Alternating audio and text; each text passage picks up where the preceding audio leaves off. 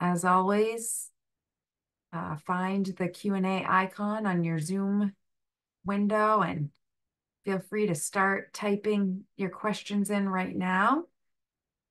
And it looks like we're recording and everybody's in. So again, happy Tuesday. Thanks for joining us first thing this morning. And I hope everybody's had a nice summer, nice month of August. And hopefully looks like we're going to get another beautiful day today. So hopefully you get a chance to get out and enjoy some of the warm weather before fall truly arrives. I think it's on its way. Um, but thank you again for joining us now in our monthly meeting series. So this is our month of August meeting. We will have another monthly meeting at the end of September. I believe that's scheduled for the 24th. Let me actually get that date so that I'm confirming for you. Yes, the 24th at 8 a.m. And that is the last meeting in the series currently. We will evaluate as we get closer to that meeting date on the 24th, whether or not we feel that we will need to extend the meeting series, but we are hopeful that we'll be getting a bulk of the outstanding issues cleaned up over the course of the remaining month here in September. So there's a good chance that we won't need to extend that series.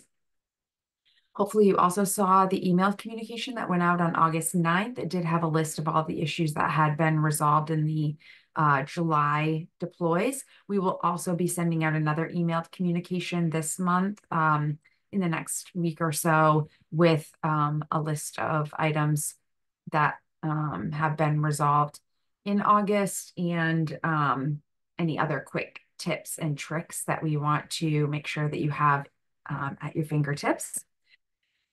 We have had a couple of deploys in the month of August since we last met. There isn't a long list of items that I want to provide an update on today that were deployed in those two deploys.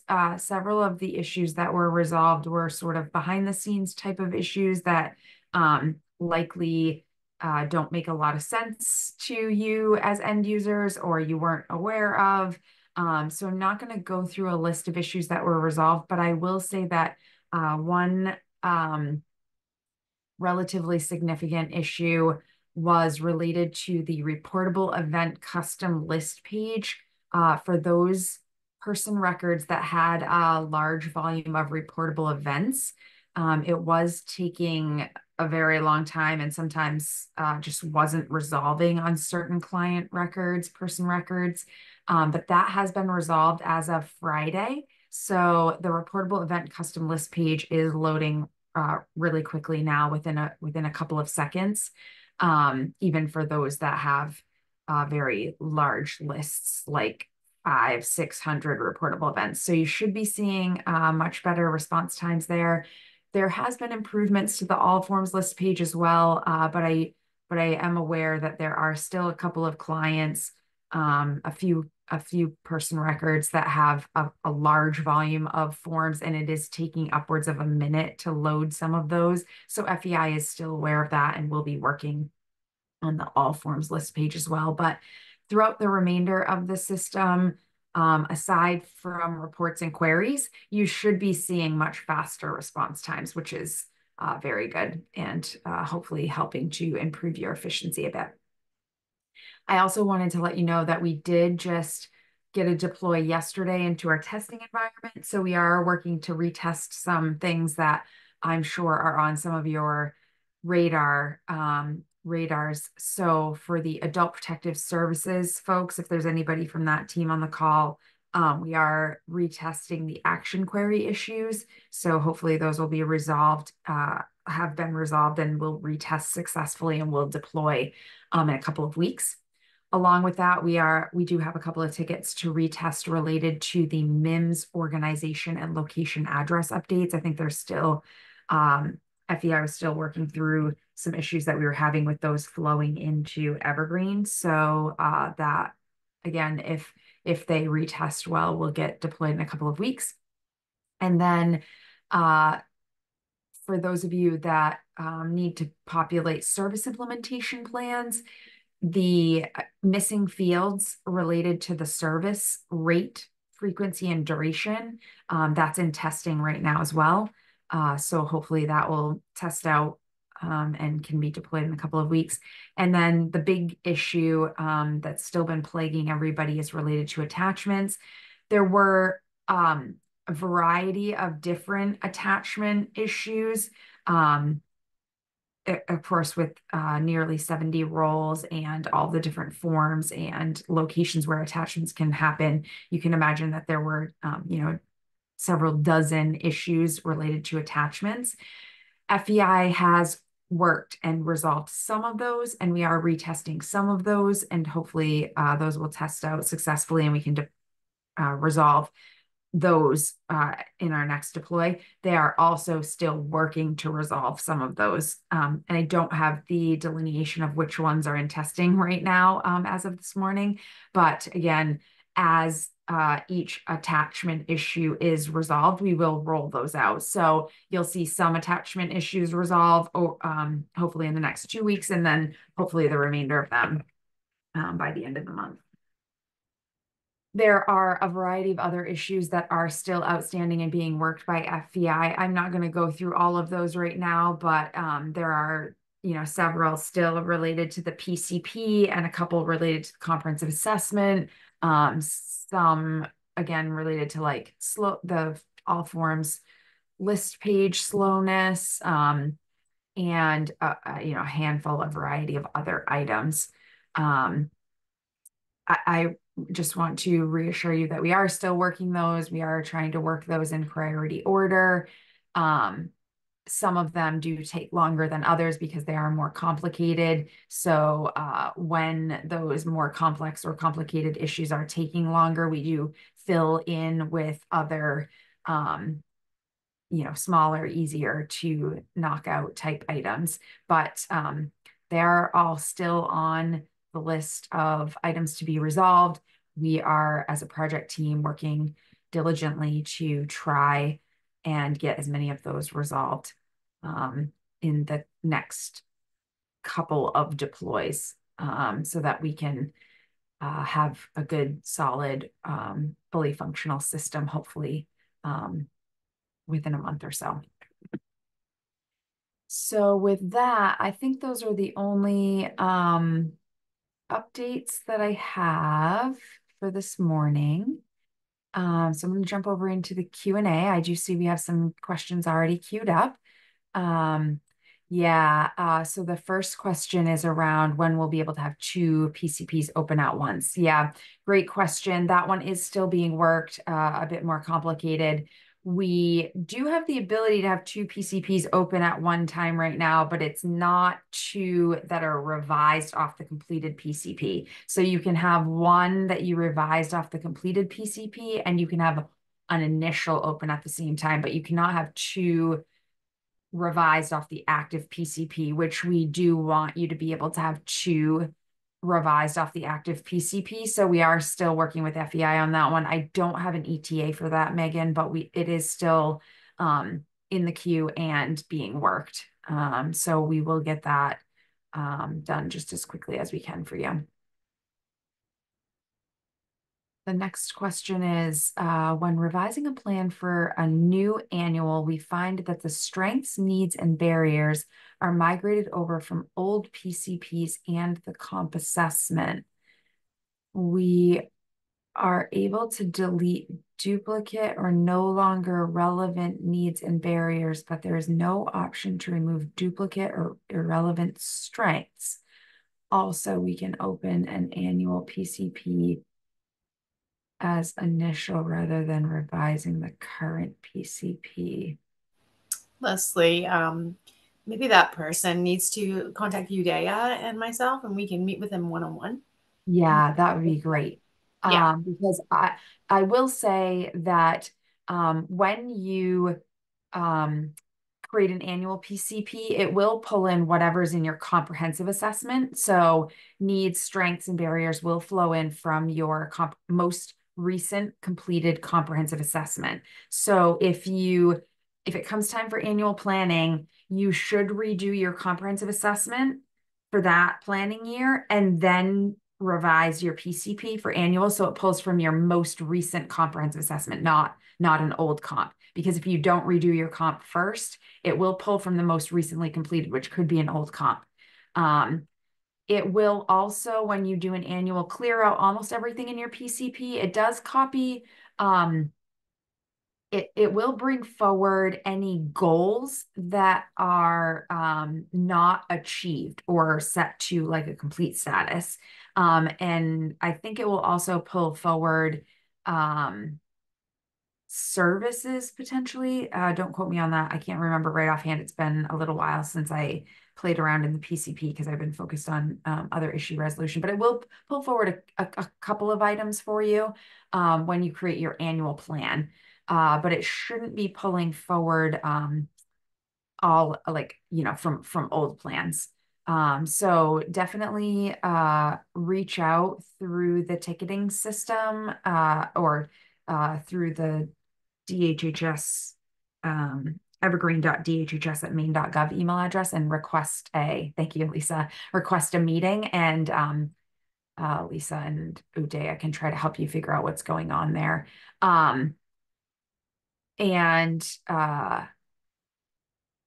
and specifically around opening an annual PCP as an initial rather than revising.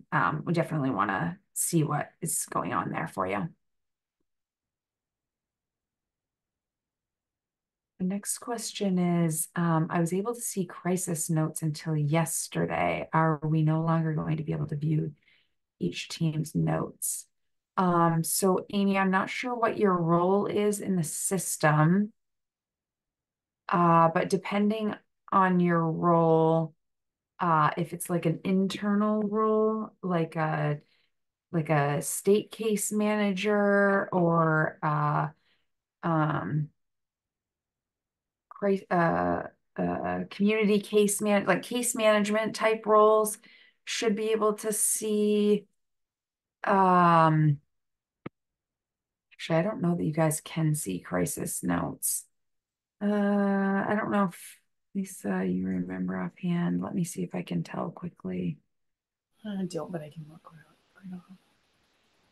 Not sure what your role is, Amy, but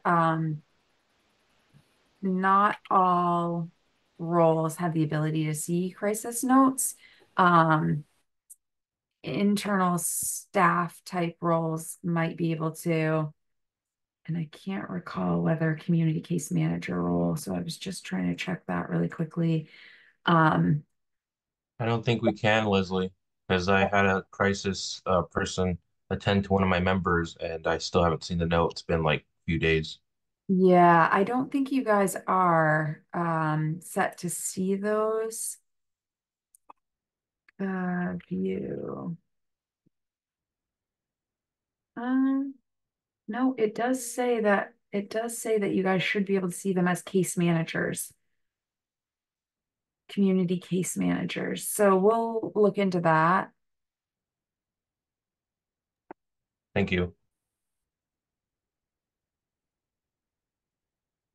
Take jotting down a quick note.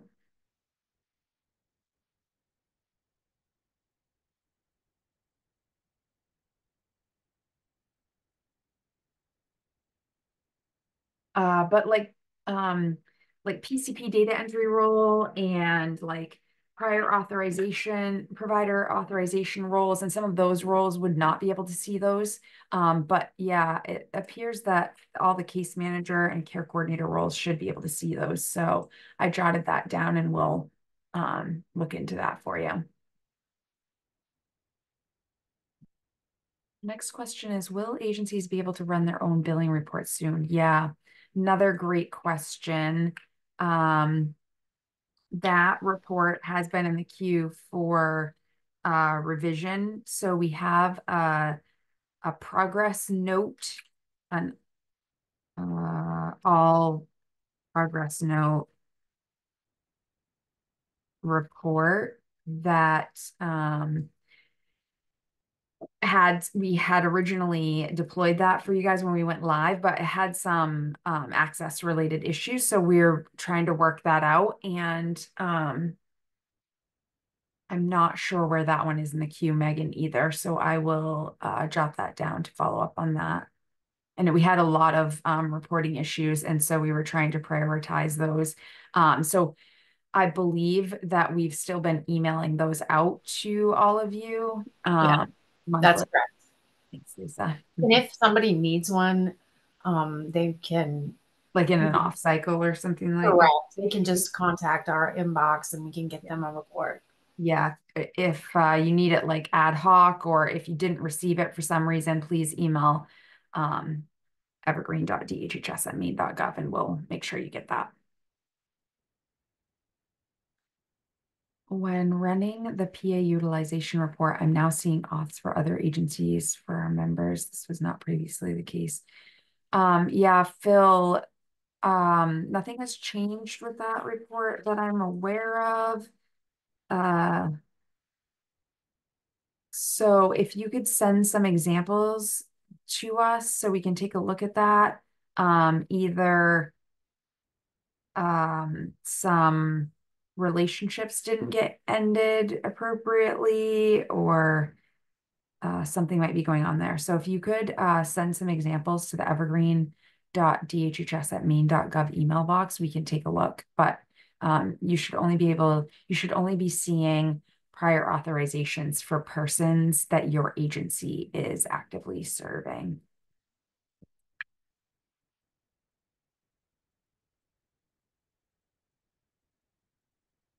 Just jotting that note about that as well.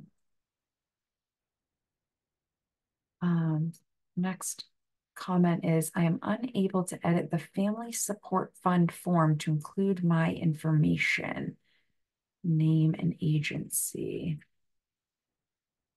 I have not used this report in a little while, so give me just a second.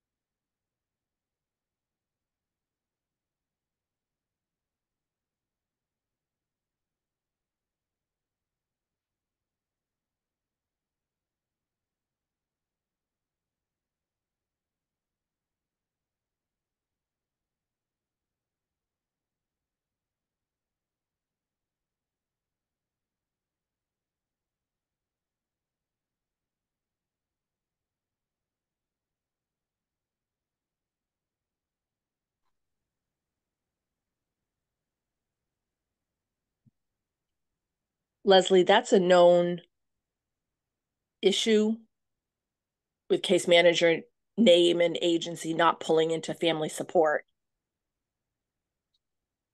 Okay, I was aware of comprehensive assessment and PCP having some challenges with pulling in case manager and case manager supervisor sometimes. Family support also. Okay. Okay, let me jot that down. Lisa, can you check and make sure that that issue is in the tracker? Yes, I sure can. Thank you. Because I wasn't aware of that. Not populating the agency name. Case manager and agency name. Thank you. Kind of the same thing with comp assessment and PCP. Okay, thank you. You got it. We'll research and get back to you guys. Yeah, apologies, Suzanne. I wasn't aware that that was an issue, so we'll make sure that's in the tracker and being worked. Next question is, will case managers ever be able to delete duplicate info on the record? trash can icon in the contacts, addresses, and phone number section in particular would be amazing. Yeah. That would be super nice, Megan. We did not give that capability for a couple of reasons. One, because it hard deletes it. So it's literally gone. Once it's deleted, we can't get it back. And two, it also, because they're shared records, the person records are shared records. There may be a public guardianship representative that's assigned, as well as a community case manager. And we didn't want people that believed that a differing data to be deleting each other's data, overwriting each other's data all the time. So we made it so that things could only be edited by the end users. That said, we do want to help you keep those cleaned up and get the duplicates, bad data deleted. So I believe you now have the ability. I know early on when I had shared that delete process, there had been some challenges with being able to update some of the records to indicate that you would like it deleted, but you should be able to now go in and under contacts, addresses, and phone numbers in the comment or note field associated with the record that you want cleaned up, you should be able to enter the word delete. And we're going to start running a report identifying those items and getting those deleted for you. My team's going to be helping out with that. So please feel free to go in and mark whatever records you would like removed with that word delete in the comment or note field associated with those each record, and we will start getting that cleaned up for you guys.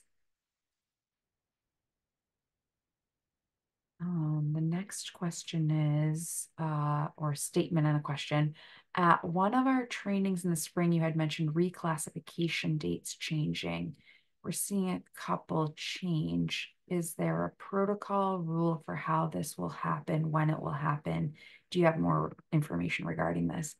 So the intent with classification, reclassification in Evergreen is to get those dates to align with the person-centered plan and prior authorization dates, Phil. So I believe that as person records come due for their annual planning, we're trying to get all of those dates into alignment. So when the case manager revises the PCP for the annual and it has, a date range of September 1st, 2024 to August 31st, 2025, then we would, have all the PAs auto-generated off that annual plan with that date range. And then we would have the case manager create the reclassification packet with a reclass date of September 1st so that all those dates are aligned. And then each year when we redo everything, they re-up to the new year appropriately with all of the process. So I don't know if Emily or Donna or Alexi are on and can confirm that that's been or maybe Angela or somebody from her team, if that's been the guidance is at time of annual, I believe was when we were trying to get those all into alignment.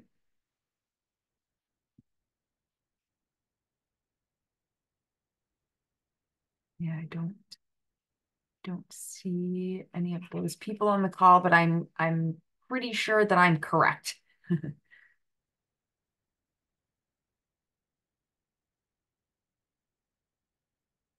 The next question is, well, again, a statement and then a question. An FYI that the PA report for our agency has people we no longer provide services to. Yeah, Carol, if you could also send those examples to the evergreen.dhs@maine.gov email box. The PA utilization report had been, all those issues had been resolved, but where a couple of you are saying that you're seeing people that you don't think that you should, I would like to see some of those examples and have my team research those a bit further. And then you're indicating that your admin assistant can sort and only get the ones that you provide, but not sure why you're seeing the others. Is there any update on when the PA report will show the weekly hours per service? Yeah, we have been trying to work on that, update the PA utilization report to show the weekly hours, but there's been some challenges with that. That's a lot trickier than it sounds. So I don't have an ETA on when that will be available. I think it's also going to create possibly some other challenges for certain services if we do display it. So we've had some internal business sessions to discuss that, and also trying to work with our report writer to figure out how we could even populate it for you. So that one is going to take a little bit longer, and we may decide not to reflect it for certain services as well. So more to come on that, but once it is available, we will let you know. Leslie, this is Bonnie. I have a question.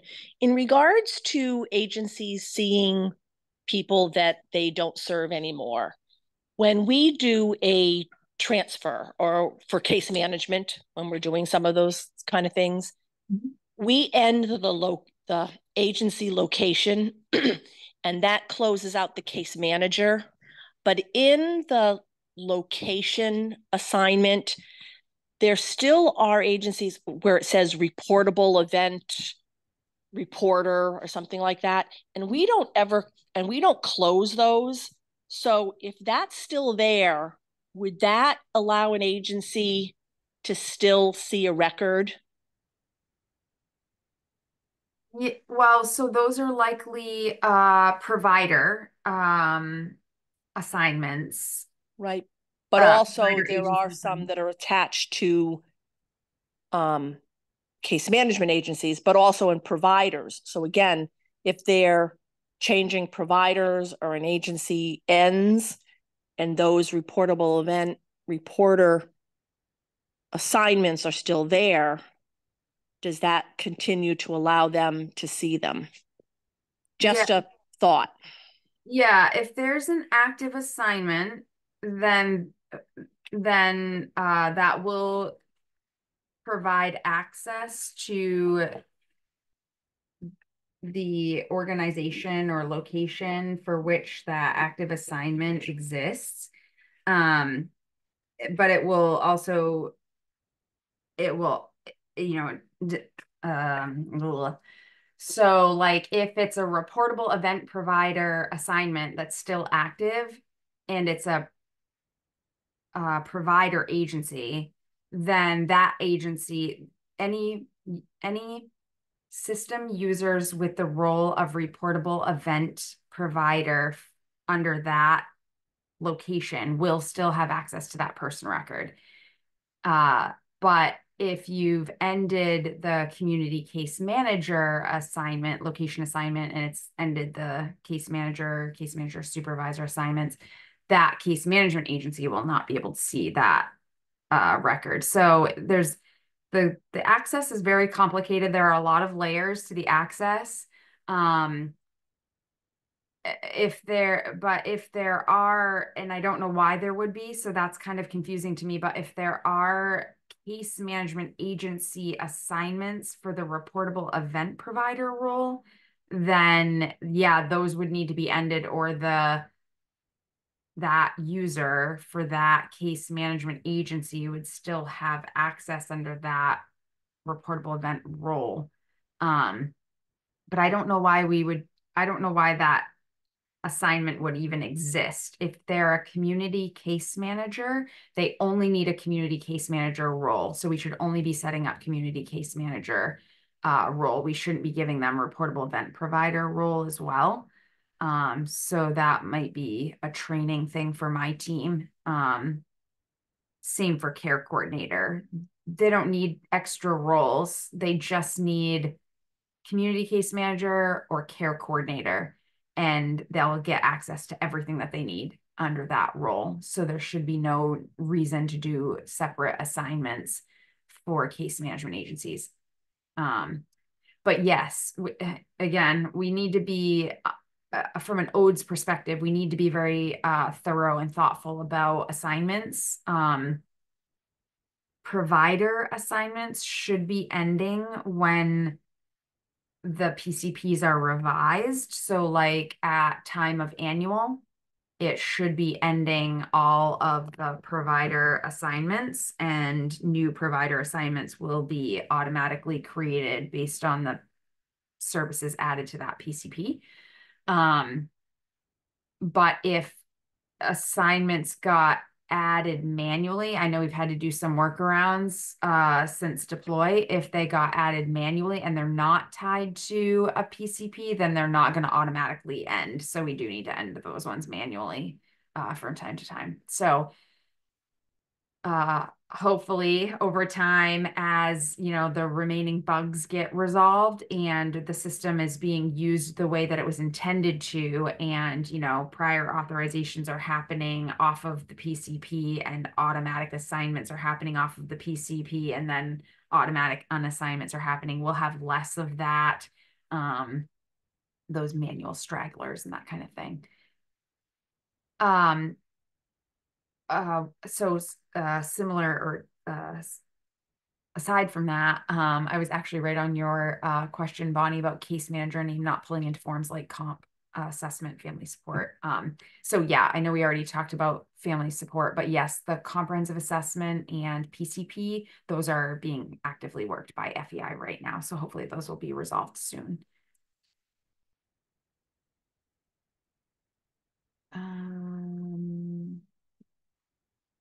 Comment from Vincent. I did a ticket to add all my members to my dashboard, but I have not heard back and it's been a few weeks. Is there an estimation of how long it will be before all of my assigned members show up? I don't have an ETA on that, Vincent, but I am aware that that's an issue. It was brought up at our last meeting. And there is, I believe, still an open ticket around that. So I will add that back to my list.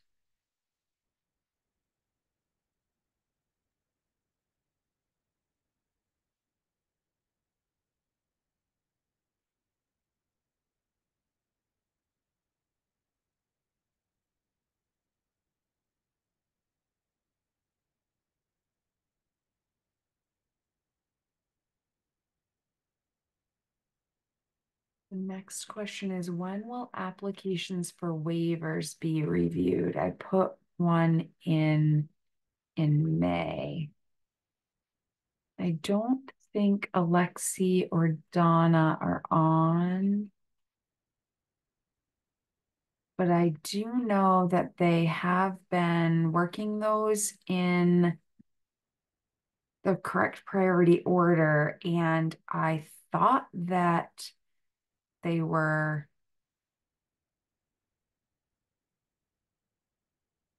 through May for 29. I'll have to take that question back, Karen, because I'm not entirely sure where they are with application reviews.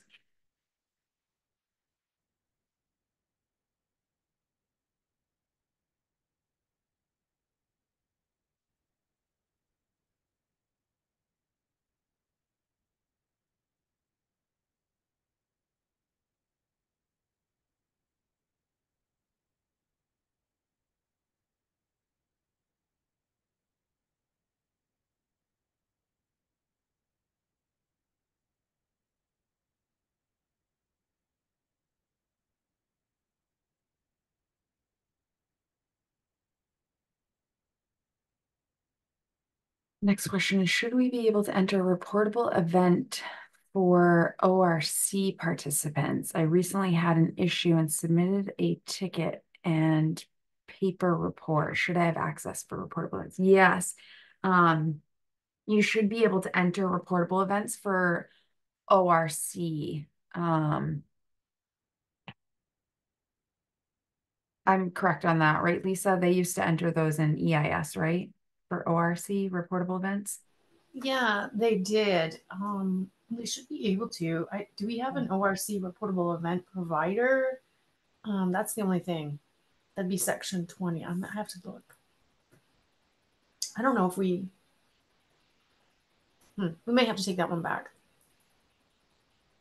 Diane, definitely reach out through the evergreen.dhh mailbox and request access uh, for submitting ORC reportable events, and we'll work to get you that access because I think you should be able to enter those directly.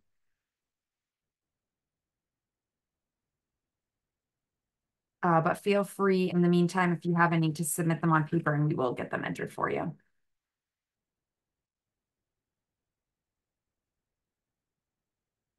The next comment is, I just tried to submit my PA report to the address given.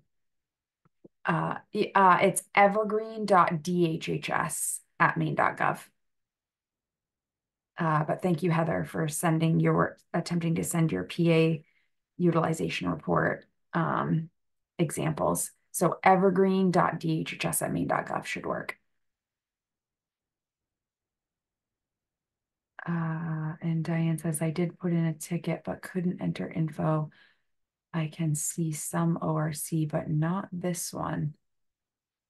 Interesting. So you're not seeing the ORC client, maybe.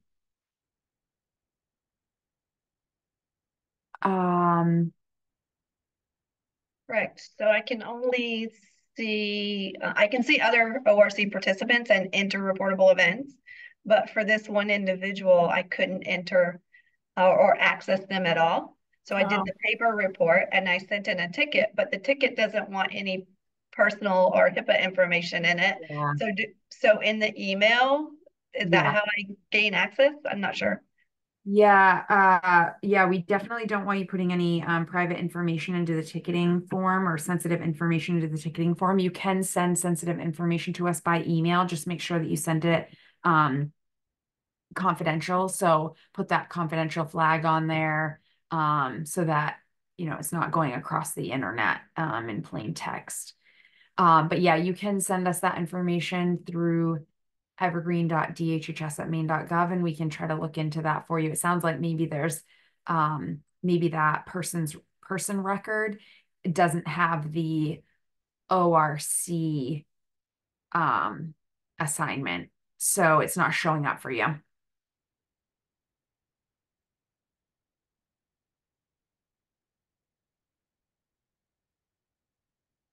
Okay, so I have gotten through the questions that are in the Q&A. So if you have other questions, please feel free to type those into the Q&A now. I did jot down several items to follow up on here, making sure that we have a issue in for the family support form, and following up on the status of the billing report, progress note billing report, PA utilization report, and the caseload tile, not showing all of your active assignments. And then we will look for the emails with the PA utilization report examples, because I'm not sure what's going on there. And also we'll look into the issue with the community case manager role not being able to see the crisis notes, because I do believe based on the access control that you should be able to see those. And then Karen and Diane, if you want to send us emails, Karen, I'll follow up with the application team for your one that you submitted in May, and then we'll try to get you the right access to that client record, Diane, so you can get your reportables entered. Yeah, Megan, you per our Evergreen ACL, you are supposed to be able to see crisis notes, and I believe that you were being able to see them, but it sounds like recently maybe that changed for some reason, and I don't know why. So I did jot that down to see what's going on there. Karen, if you want to send an inquiry email about your application, I think you can send that to the HCBS waiver email address. Lisa, you don't happen to know what that one is right offhand, do you? Let me just look real quick and I'll pop it in the chat. Thank you.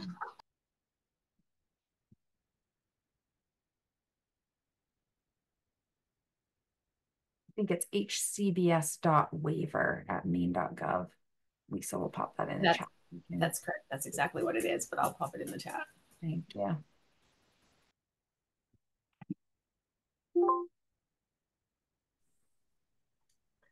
Leslie, this is Cheryl Guimond. I just have a question about when we do the messaging, sometimes we message case managers or, yeah, Evergreen users.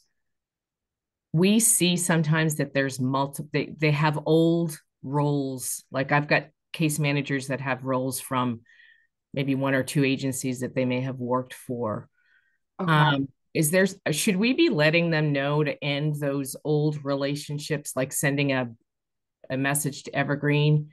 Yeah. Yeah, Okay. Cheryl, let's definitely have you guys do that because I think some of those may have migrated over from EIS, or maybe they got Right. added again for some reason early on when people didn't think they had the right level of access. But again, community case managers, they should only need their community case manager role. That's the only role they need, and they should literally be able to have access to everything that they need in the person's record. So they Right. shouldn't have to have like a reportable event provider, PCP data entry, provider authorization. They don't need 3 or 4 roles like they did in EIS. They literally just need community case manager role. Right. So if you see that, definitely send an email to evergreen.dhhs and say, hey, I noticed that this community Okay. case manager has extra roles and they don't need. And my team will definitely try to help get that cleaned up Okay. because that may be contributing to some of the issues. Yeah. I mean, some of them have roles from previous agencies too, outside Yeah, of their if they're agency. not active for that agency anymore, then they definitely don't need those roles. Now, those roles should have been associated with that agency. So even if so like say they worked for a provider organization and then they changed jobs and became a community case manager with another organization. Mm-hmm. If we inactivated their provider organization account, even if they still have those roles associated with that organization, they will not be able to see anything or take any action related to that. They would only be able to see and take action under their community case manager organization and the roles that they have associated with that. But it doesn't hurt to get it cleaned up because it's weird to Right. have active assignments for something that they're not actively working under. So it doesn't hurt to clean it up, but it shouldn't be giving them access in that regard. It would only be if they had multiple roles under the same organization and one role got inactivated and others didn't. And the person record still had a relationship to that organization and location or location. So yeah, I'm sure there are a variety of different things going on, but anytime you see, you know, bad data, erroneous information that can be cleaned up by my team, definitely feel free to share that information forward and we'll get those cleaned up.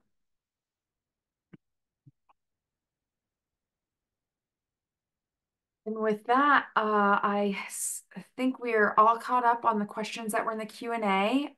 So I will give you guys all back 13 minutes in your day. But I want to say thank you again for joining us this morning. We look forward to seeing you on September 24th. And keep your eye out for an emailed communication that will come out in the next couple of weeks related to stuff we covered this morning and any other updates that we want to be able to provide to you before we meet again at the end of September. And everybody have a great entry into fall and back to school with all of your kiddos. Talk to you soon.